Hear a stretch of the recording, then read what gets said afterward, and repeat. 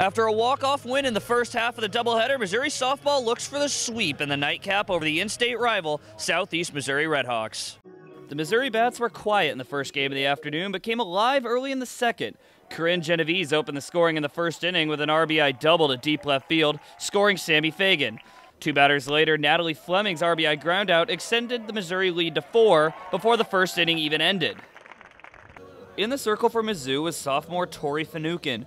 The reigning SEC Freshman of the Year was dealing early, allowing just a single hit in the first 2 innings and her first home start of the season.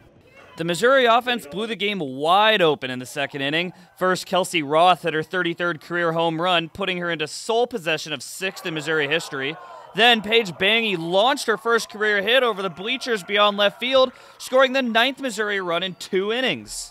9 runs was more than enough run support for Finucane, who surrendered just 1 in her 4 innings of work, lowering her team-leading ERA to just 1.5 as the Tigers cruised to a run-rule victory over SEMO. 23 Sports caught up with Kelsey Roth and Amanda Sanchez to get their thoughts on the victory.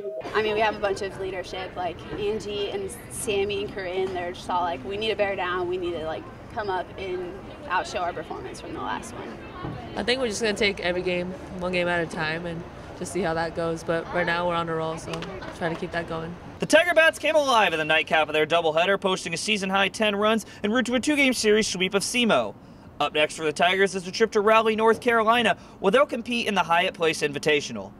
From University Stadium, Matt Weller, 23 Sports.